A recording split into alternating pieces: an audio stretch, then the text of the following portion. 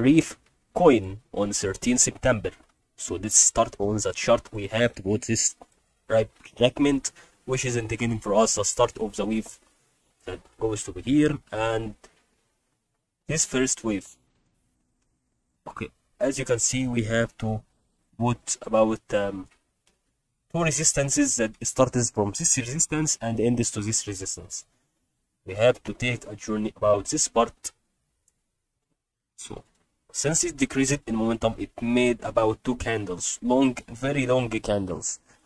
Those two very long candles, we have to make a comparing or a difference between them. So, and that those two, we have one of them is green and the other is red. So red is going to be the better than the green one, because after this part it made the decrease in momentum.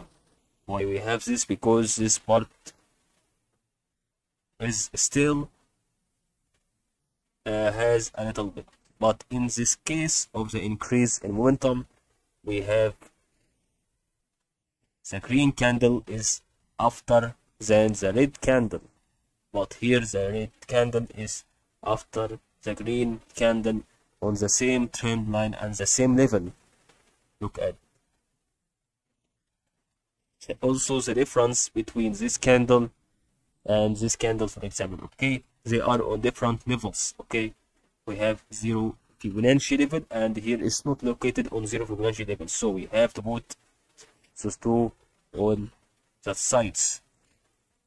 This would happen also the same with this part. We have seen that there is two candles that may happen. Okay, this is still not completed, so we wait until it's completed. It's a process.